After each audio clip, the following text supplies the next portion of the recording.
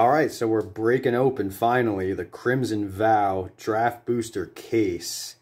So don't get too excited. This is these things are going for under 500 bucks right now on TCG Player with shipping included. You'll get hit with taxes, so be a little over 500 by the time it's all said and done. But with how low that price is, that just has to tell me that this product is probably a financial disaster to open. That has to be my guess if they're giving away. Yeah, we'll start with the box in the middle, top middle. Yeah, the expected open value cannot be great if they're basically giving these things away for 80 bucks. And the way the market value's going and shipping prices and what they're listing everything for, it seems like Wizards has done everything in their power to make sure you don't make any money opening this stuff, that you're basically breaking even. Seems like the only way to make money is to actually sell individual booster packs, which is what we started doing. So those are on the store now. We got some booster packs listed. You are going to get hit for $3.50 worth of shipping, but no matter how many packs you buy, you will not get charged more than $3.50.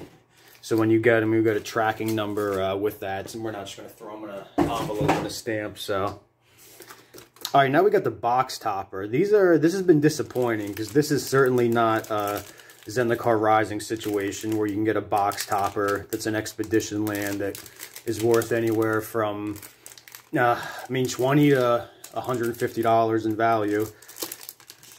A lot of the box topper, my God, I'm trying not to break the pack. There we go. Seems like all the box toppers we pulled thus far have been disappointing, $1 or $2 value per card. So we'll just go ahead and open this now.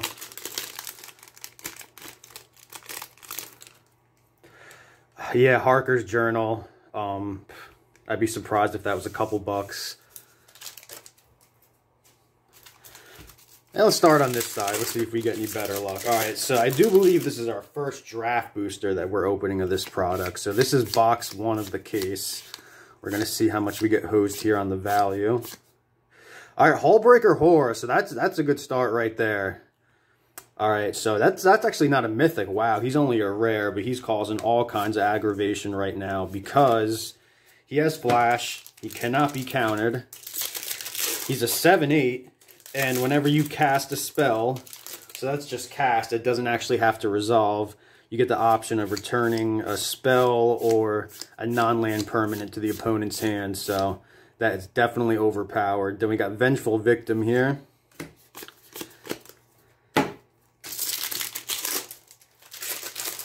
And as usual, we were spoiled by starting with collector boxes. So one rare per pack, unless we end up getting a foil.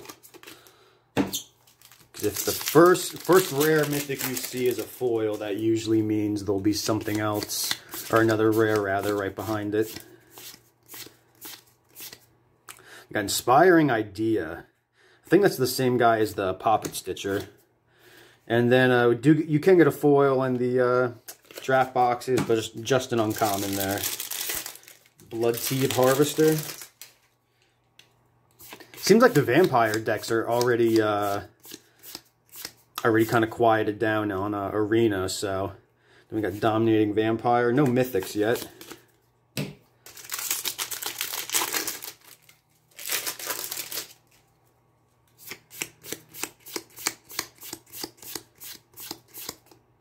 Then Investigator's Journal. I think Harker's Journal was the box topper card, and that is a cool treasure token.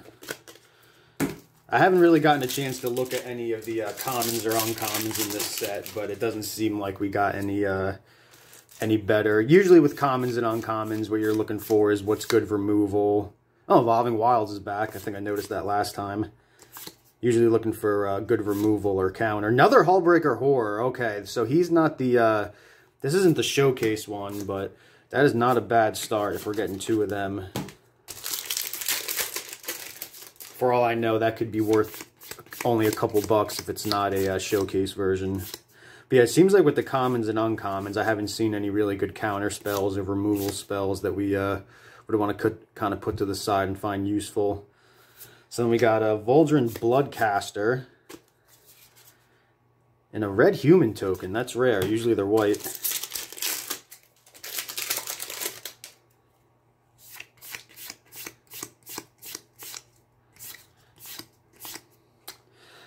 Okay, then we have the Geralf here, Visionary Stitcher. So again, I don't know if that's the same guy or we just kind of have a legion of Stitchers here. Oh, and there's a foil rare in the back there, just an old Rustin.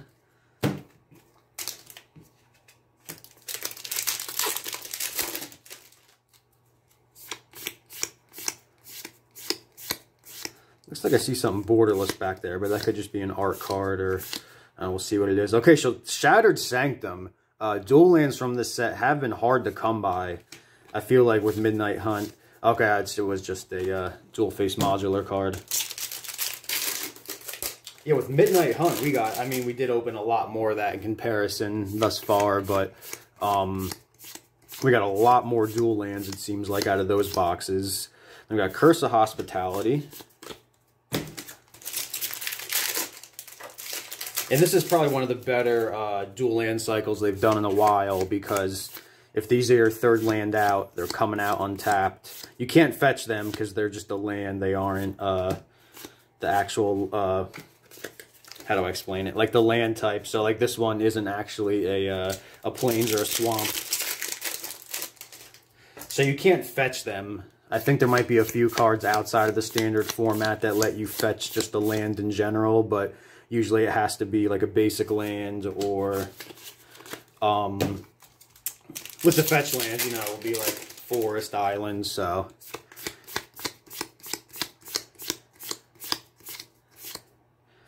Then we got Thala there, Guardian of Thraben. That one is getting, that one seeped into the mono white aggro decks on Arena. Yeah, so non-creature spells with him cost one more to cast, and then in mono white, Voice of the Blessed, you're not really casting any, it's pretty much all creature spells. I think you got a Maul the Skyclaves and a few other things you can kind of throw in there. And Sundown Pass, so second dual land. Those seem to be the two most common ones we're getting.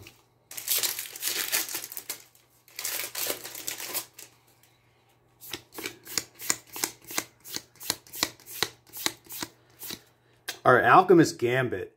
So that is, you're going to get an extra turn with that. So right now, that comboed with Alron's Epiphany is making those Izzet control decks a real pain in the ass because, yeah, if you play it right, and depending on how long the game goes, you have an opportunity to take 8 extra turns. All right, so first Mythic here. So this is Henrika Damatha, whatever. It's probably worth nothing, so we will not pay much attention to it.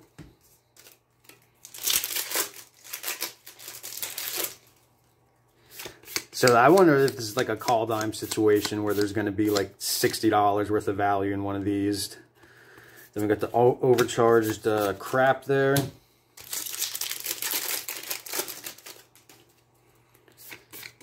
So biggest pull card is still the Sorin Showcase foil. Cemetery there, Discreator, whatever. And yeah, I haven't taken a look at these yet really, but pretty much the same style as we saw in Midnight Hunt.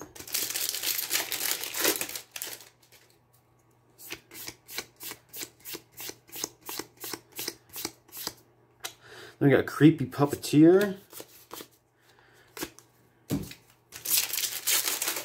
So I don't even know if we're going to end up finishing opening all 6 of these boxes on camera, because I feel like by the time we're even close to it, our Dominating Vampire there, that's the showcase. By the time we're close to finishing it, I feel like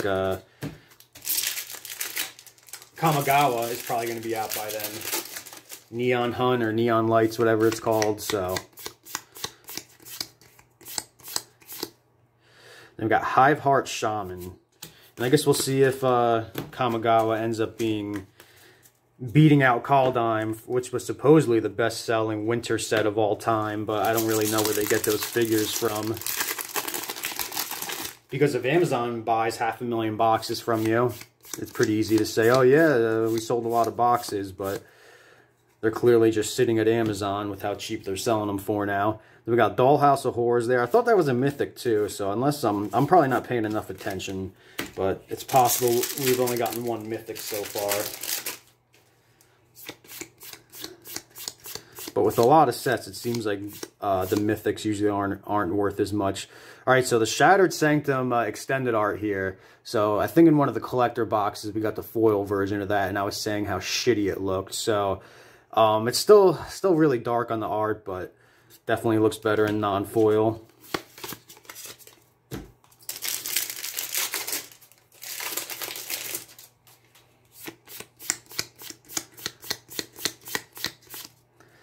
We got Ascendant Pack Leader there, making moves in mono green aggro right now.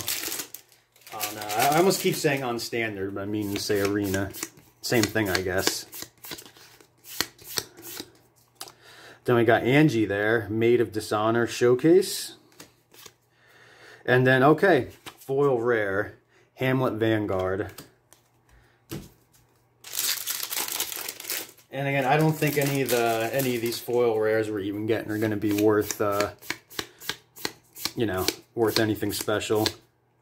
We got Blood Vial Purveyor, because we were running prices on some of the one-time spa opening we just did, and it's certainly not like that. We can get have a $2 rare shoot up to 20 or 30 in a foil version. Definitely not in a standard set like this.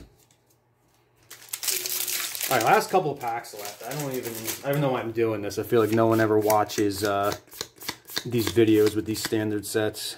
Welcoming Vampire.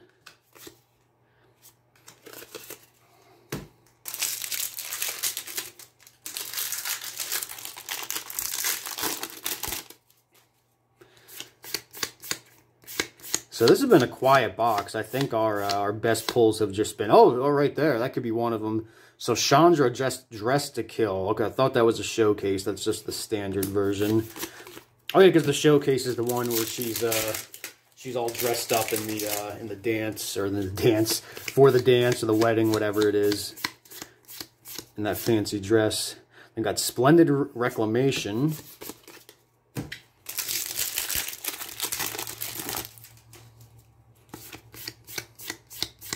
I'm actually hoping this is only like $60 worth of value, so I don't have to waste time opening the rest of this. All right, so I think this, I don't know if this is normal for one of these draft boxes, but this is the third or fourth foil rare we've gotten here. So we got Edgar Charmed Groom in a foil version there.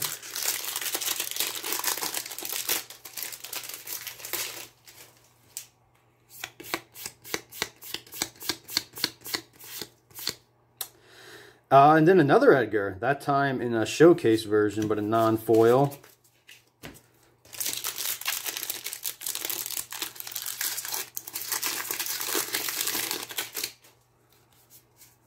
I should have been doing this the whole time, just getting further to the back. All right, so this is good. Necroduality here.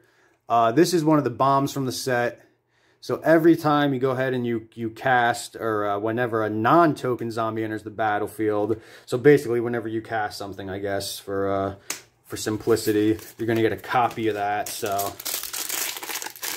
that one, I don't know about that version, but I know the showcase is around a $20 bill, so maybe this is turning out to be all right. So, all right, we'll be back. We'll get box 2 in at some point. We're shooting this at the same time as the collector box video, so we're going to be a mess. It'll probably be summertime by the time this shit gets uploaded, so